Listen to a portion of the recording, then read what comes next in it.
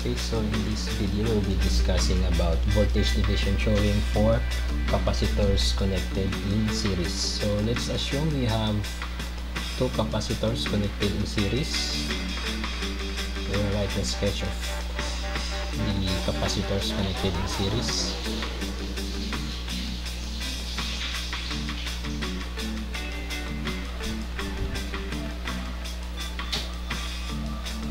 This will be C1, this will be C2, this will be our E, and we'll put here the voltage and the capacitor. So let's have that one with another color, so blue. So this will be E1. Then this will be on the second capacitor C2. This will be our E2. So we have still the charge flowing in the circuit. This will be our Q. So for example, if we are going to get the value of E1, so we could use the formula of voltage division theorem. So we could have that formula as E1 is equal to the voltage source E times the capacitor opposite to C1, which is C2, over C1 plus C2. Then if we are going to get the voltage E2, so E2 is equal to E times the capacitor opposite to C2, which is C1, over C1 plus C2. And this two now is our formula for the voltage division theorem. So if we are going to use this one in answering problems, so we will have this problem: three capacitors of 20, 10, and 15 microfarad are connected in series across a 100 volt source. What is the voltage across the 10 microfarad capacitor? So to answer this problem, first we will write our diagram. Okay, so we have three capacitors connected in series.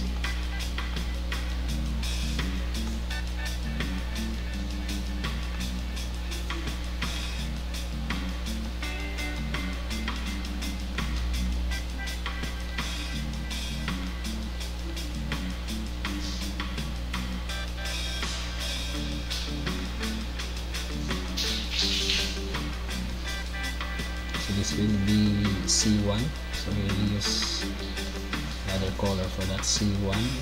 So from the problem, this will be 20 microfarad,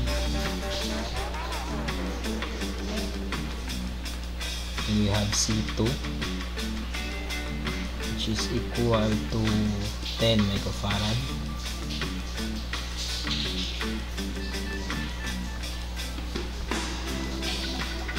C3, which is equal to 15 microfarad.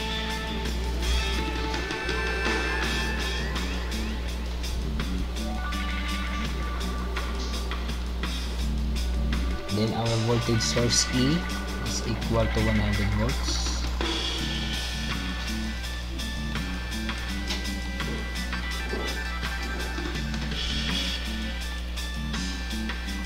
Still we have our Q here, which is the charge.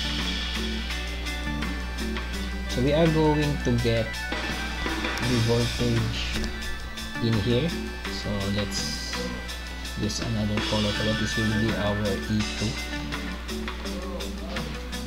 So plus minus, then we are going to solve for this one.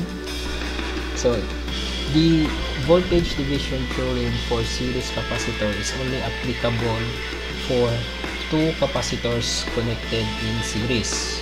But in our problem, we have three capacitors connected in series, so we need to simplify this one. So we could simplify the circuit by getting the equivalent capacitance of C1 and C3. So in order to get that one, so for example, this one,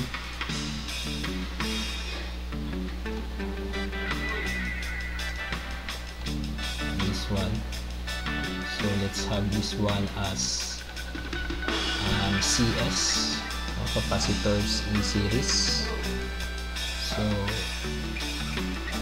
CS is equal to the reciprocal of the elastance, so we have that one as SS. So our SS is equal to the sum of the reciprocal of our capacitance. We have 1 over 20 microfarad plus 1 over 15 microfarad. So we could solve that one. So 1 over 20 microfarads, it is 20 times 10 to the power of negative 6 plus 1 over 15 times 10 to the power of negative 6. So that is equal to our equivalent elastance is equal to 116,666.67. So 116,666.67. So this is in graph.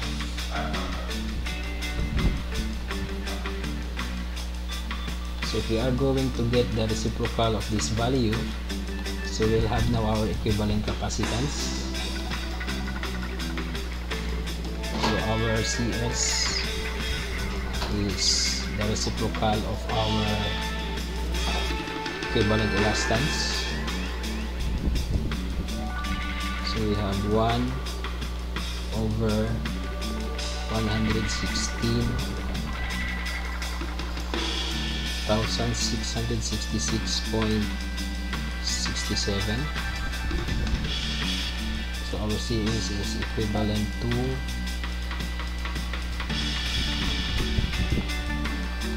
1/116,666.67. Let's go to 8.57 microfarad. So 8.57 microfarad. So our equivalent circuit now will be this one.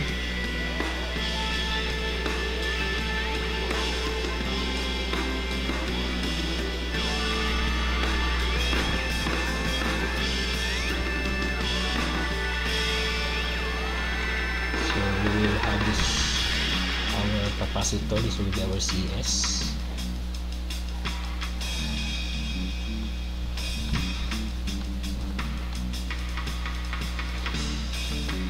Will be our C2. This is equivalent to 10 microfarad.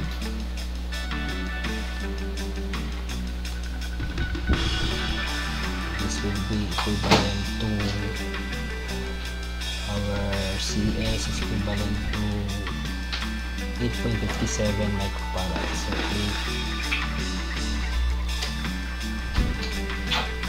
8.57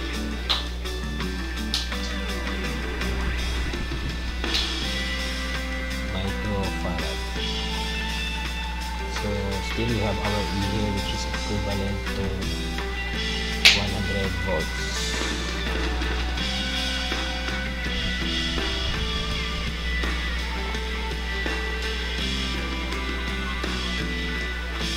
So we are going to solve now for E2, this one. Okay, so E2 is equivalent to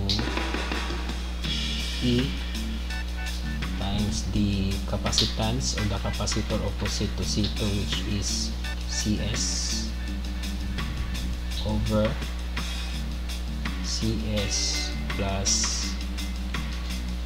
C2. So we have 100 volts times 8.57 microfarad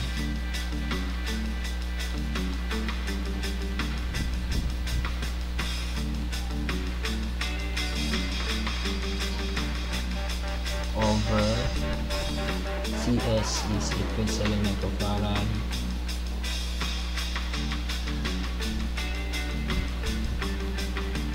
plus 10 microfarad.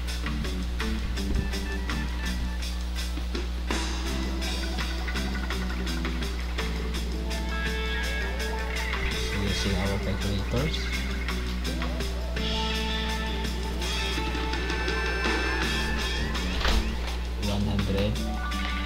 times 8.57 microfarad over 8.57 microfarad plus 10 microfarad. So this will be equal to 46.15